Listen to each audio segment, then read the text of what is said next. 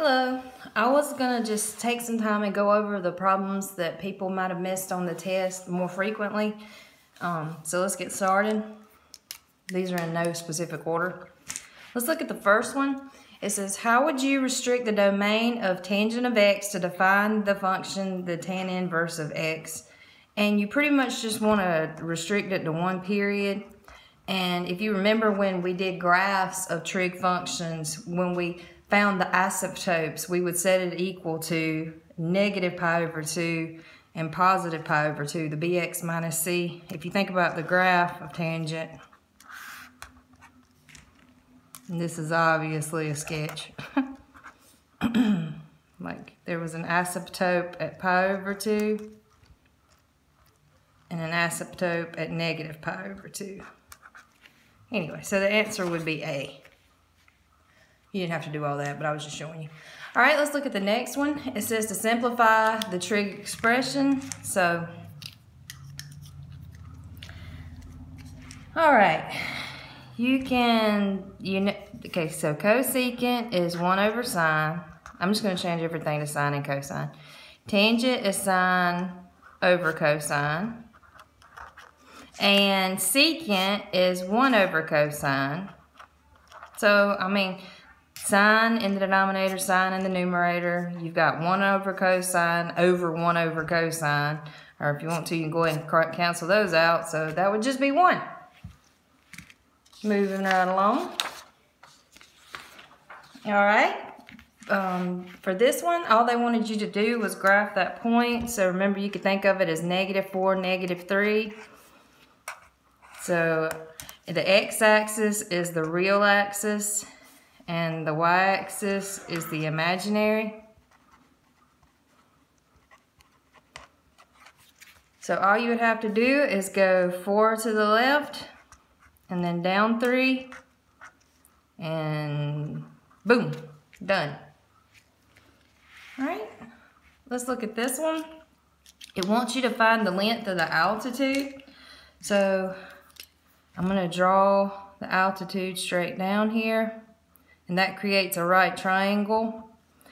They give you this angle, so I'm going to use sine. So the sine of 55 degrees would be equal to, now remember, sine is opposite over hypotenuse, so if you think about this right triangle, opposite is the altitude you're looking for. Let's call that A for altitude. And the hypotenuse is 5. A.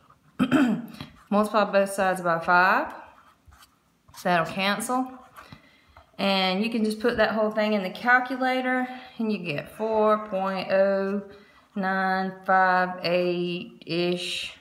And that's about 4.1 since it said the tenths place.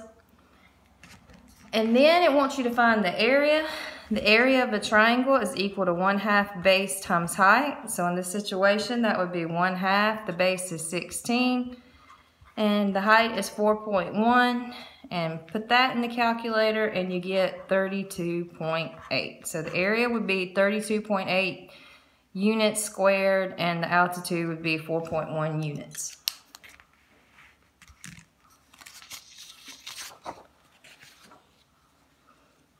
All right, and then the last two I'm going to go over. This one says, what is 5 minus 5i in polar form?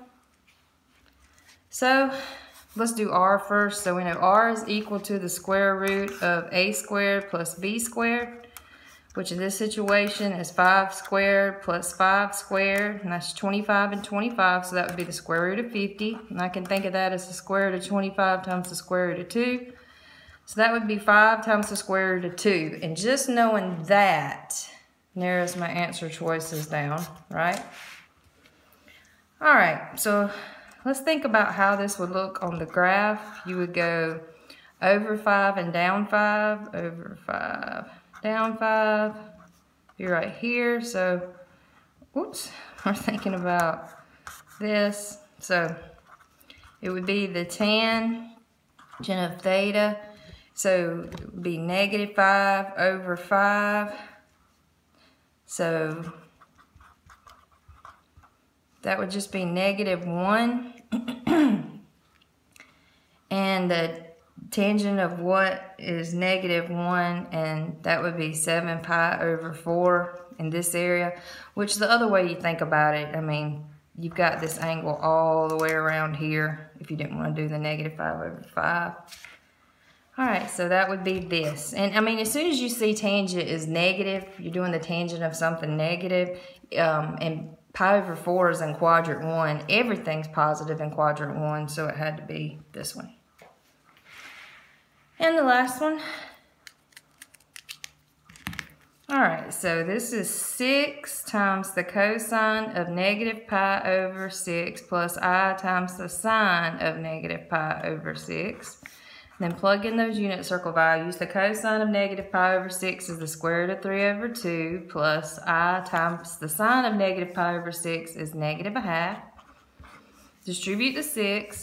So the 6 will go into, the 2 will go into 6 3 times. That's 3 square root of 3. 2 will go into 6 3 times. So that would be -3i. So that's 3 square root of 3 minus 3i. Let's do the other one. All right, so for this one, you would have 4 times the cosine of pi over 3 plus I times the sine of pi over 3.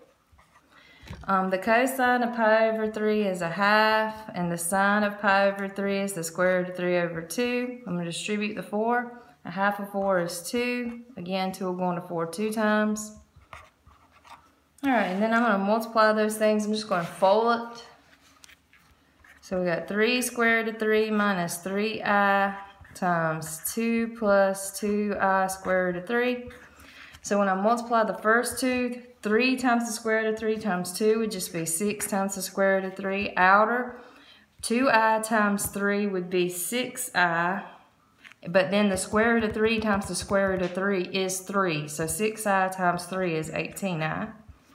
Enter -3i times 2 is -6i. Last, a negative or positive is negative. 3i times 2i would be 6i squared, and then the square root of 3. I squared equals -1, so these negatives will become positive. 6 square root of 3, 6 square root of 3. We'll go ahead and put these together. 18 minus 6i is 12i. Then you can put these together, and that would be 12 square root of 3 plus 12i. Overall, the test grades were really wonderful.